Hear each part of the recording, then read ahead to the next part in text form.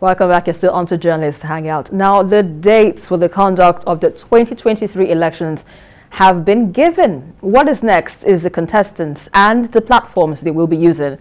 Now, the Independent National Electoral Commission has announced that only 18 political parties will take part in the elections, and the Commission said it has closed the window for registration of new parties to take part in future polls. Asukwa, what do you make of this now? We have only 18 parties to take part in the next elections. Let's get your reactions first. No, I think it's good now. So it's left for Nigerians, because I was thinking at some point, because the way we are going, I was thinking we will turn to India that has close to 2,000 political parties. That will be using a exercise book, you know, when once you are looking for your political party, you start flipping through and then looking for your political party that you turn print. but thank God it's just 18. INEC will be able to, you know, manage the ballot sheet and know that, okay, this is the political parties, and then maybe 9 here, 9 here, and then everybody will know. Because before it was so long, then you begin to wonder, because most of those political, they were just existing on the pages of newspaper and maybe in Abuja, filling up spaces in Abuja. But now INEC has streamlined it into 18. So it means that people will start looking for alternatives if they want from APC and PDP. So you shouldn't say it's just those two political parties. We now have 18. So go and look for. So people should start listening to, you know, watching and seeing the person that they want, not all the political parties that they want to follow. So that they will say, hey, APC have been ruling us for a very long time. Oh, PDP has been. No, it's now 18. So if it's SDP that you want to go, or it's the ADC, it's now there.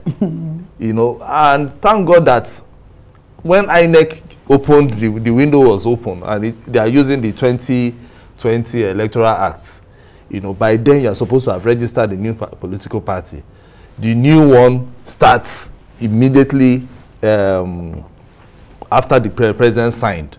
It means that anything after before the president, everything after the president signed, you can't, you know, register another political party, which makes a lot of sense.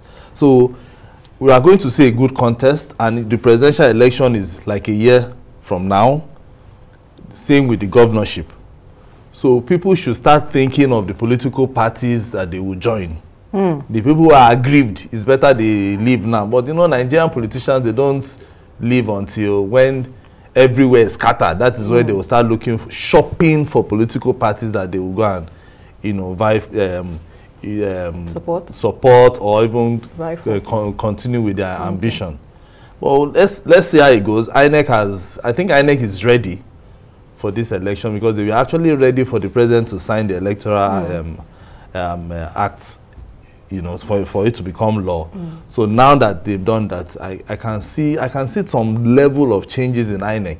Really? And I must commend the INEC chairman, because immediately that bill was signed into law, after a day or two, he just had a press conference, issued a new set of timetable and schedule for the activities, and that is what we have now. So we have 18.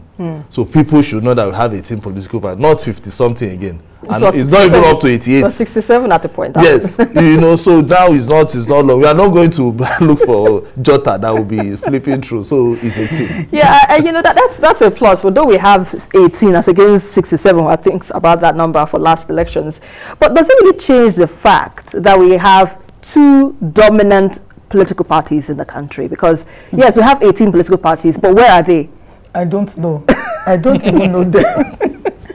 And interestingly, I'm just wondering, where will the third force be? Because I've been hearing about third force of recent, and apparently the third force cannot register a new party now. No, they can't. So probably the third force will just pick out of the remaining 16. It has not changed anything. The two dominant parties, whichever name they are called, has always been two in this country. Right from 1999, when we NLC, SDP. Yes, it's either this AD or whatever, ACN or whatever.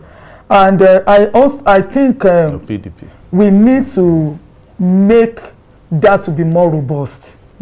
I think these two parties sort of isn't good enough for us, because if you look at it, why do you have 18 parties, for example, and at the end of the day, the National Assembly is filled with members of two major parties. So what is the essence of having the other parties? You look at even the states, the local level, the same thing happens. So what is the essence of having all of these political parties if they cannot pull their weight? Even if they cannot pull it well at the national level, what are they doing at the local, at the state level? So I think we need to move away from just having party for having party for party's sake. Then this issue of having parties around individuals, we also need to address it, because you look at some of these political parties, yes, you can only identify an individual around them, and when you remove that individual, it's like the whole thing is gone. Is that what a political party should be? Yes, good that at least it has been reduced, but I think INEC didn't just reduce. It's a function of those who registered and a function of those who registered at the appropriate time that they ought to register. So because they had 18, they just had to go with the 18 because they are the ones that were ready, and they cannot take anything more because of the timetable. It has to be after this next election due to the new law that has been passed. So I think in all, our political parties should be more robust. Right. They should be more robust, and they should go away from being centered around individuals. Look at Mogelu's party. Yeah, YPP. YPP, for example. Apart from him, I don't really know who else that you can mention. They have a fine. Okay. Yeah, it's YPP. Where is this guy? This entertainer that won that nearly won at Etiosa local government on the Banky W. Which of the parties? I think is the one that also popularized his own political party.